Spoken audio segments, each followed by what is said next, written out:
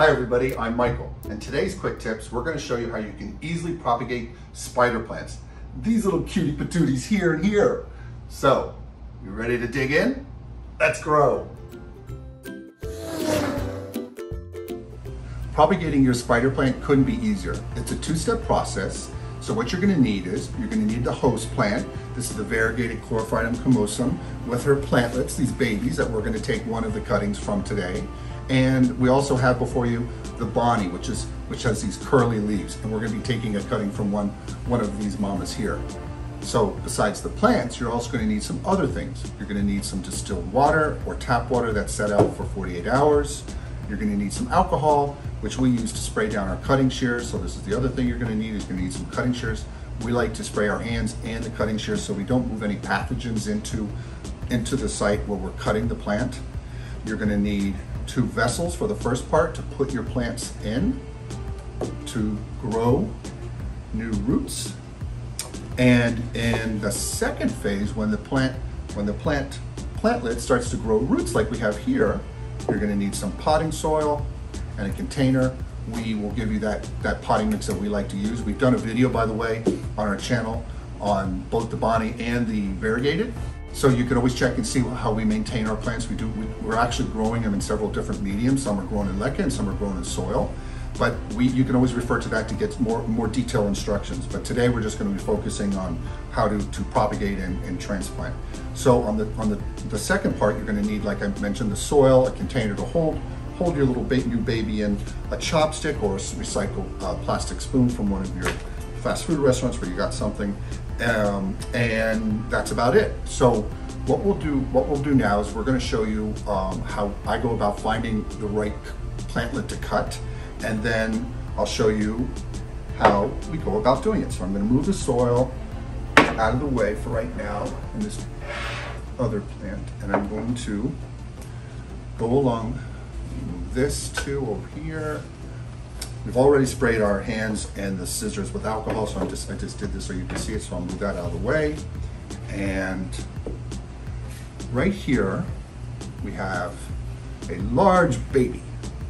And there's a lot of roots coming off of this burrow here. So we're gonna take this baby, this plantlet from mama here. So this is grandbaby, because this baby came from mama back here, and we're gonna now propagate this spider plant. So what you'll do is you'll go along this flowering stem here, and then what we'll do is cut just above where the plant is developing the roots along the stem here. And we'll show you this up close in another plantlet so you can see, because it's kind of hard to see from where you're at with the camera set up. And once we do that, I like to cut some of the lower leaves off of the plantlet here before we place her in water, because those are going to be kind of submerged and they may not make it anyways. So I just trim off those guys.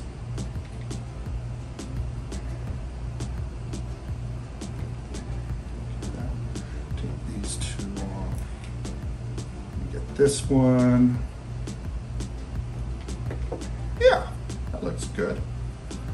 And it's really this simple. So now you have your cute little plantlet. Oh, let me flip your leaf over here.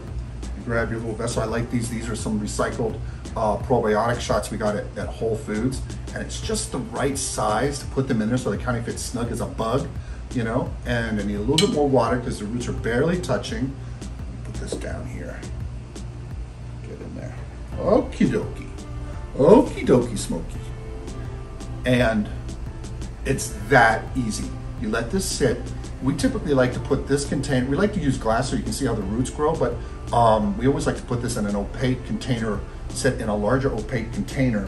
I don't have one here, but we often do that because algae will start to grow in here, and we don't like to have that because that just kind of robs the nutrients for the plant. But you'll let this sit out for up to a month, and once you do that,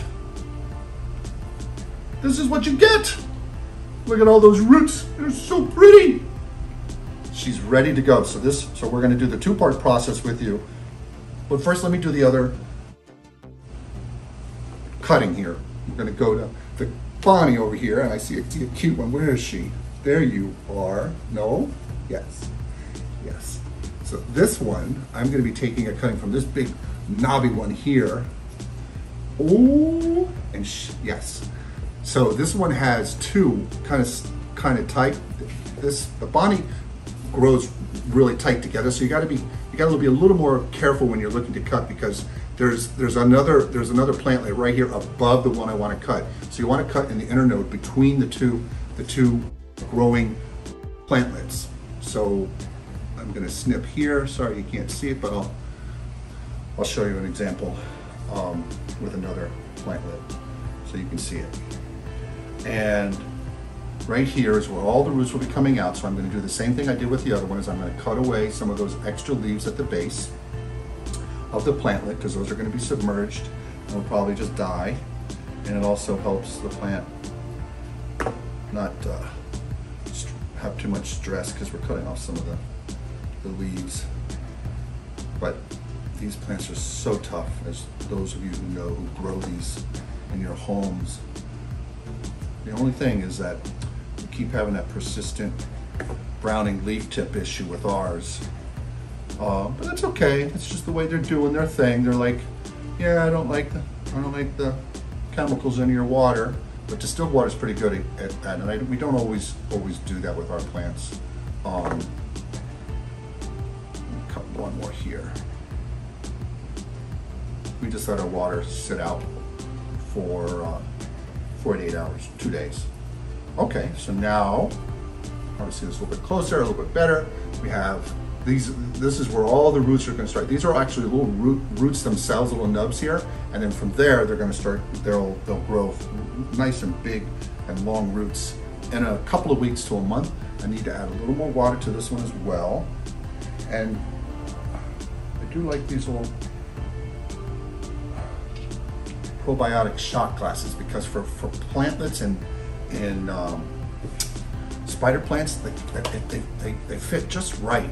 It holds them just in the right thing, because if you use a larger vessel, they sometimes sink down there and you get a lot more leaves getting wet. So we like these because they can kind of fit in there tightly. You can use, and we've done this for, with some of our other plants, use leca and water, and that we think helps help the plant build new roots real quick. But here they're so small, they probably wouldn't help, because the plantlets are so tiny. But aren't they cute? They're so cute. And like I said, we just, I think this may be off screen. I'm gonna bring it closer so you can see. But that's all you have to do. You just have to set them out, and they will sit there and produce these wonderful roots up 2 weeks to a month. And you wanna have a few inches. You wanna get about 2 inches of roots before you do transplanting into the soil, so that they have enough to dig in. You do not need to grow them in water. I prefer to do that. You can just take these plantlets and put them in soil, but they tend to tip over and wobble, and you got to keep pushing them back in there, because there's not many roots for them. They're kind of top heavy from the plantlets when you cut them. So we like to develop the roots, kind of do this like balancing act. And then once we have enough roots, we get our potting mix, which is 80% potting mix with 15% perlite and 5% worm castings to get 100% mix. And we also like to use, I like to do this on some plants. We put a mycorrhizal, which is a fungal, a bioactive that gets into the soil and helps create this wonderful relationship with the root, a food web in the soil for your plants. And you don't need much. I've already put some in here for this, but we like the Bigfoot brand, and we do this not always, but it's pretty good. It helps your soil be really active and help the plant take up the most nutrients it can when you're fertilizing or just when the plant is growing.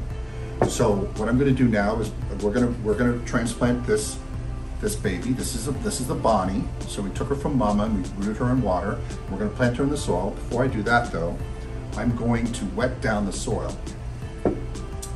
And that will make the soil probably condense a little bit and drop down. Extra perlite that we have in our mix is great, because these plants like to drain well between waterings. And then all you need to do is create a little divot divot in your soil.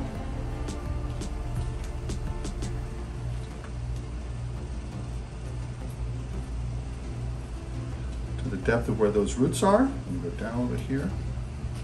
And you want to, when you're putting your soil in your container, you want to have some extra soil, because once you set this in there, you want to add a little bit more to around the edges so that you completely cover the roots. So let me move this. She's got some deep roots there. I'm going a little further down. Make sure. So you want to dig a hole in your container as deep as these roots. So now that I've done that, probably can't see that well, and soil just backfilled. Okay, I'll do it from above. I'll show you with another example so you get an idea of what I'm doing here from top-down view. So there we go. And all we need to do now is just take our baby and place her in that hole. Get her all nestled in there, little babies in her new container. And then I'll just go and get some more soil. You can use chopsticks, but I like this spoon, depending on the size of the plant. If it's a real small plant, chopstick works real good, but the spoon is great for getting soil and moving it around. It's like a little mini shovel. And then you just sort of add the soil around the edge of the plantlet. You don't want to have a gap, air gap next to the roots. You want the roots to be all the way down in the soil. You can have the roots just a little bit above soil, and this is good for outdoor plants when we do videos on those, because I see a lot of folks where they plant plants indoor or repot them too deep, and that can cause a fungal issue around the base. So you want to have the plant growing this is a plantlet, but you want, when you typically have it where the roots go below ground and anything green goes above the soil level. You can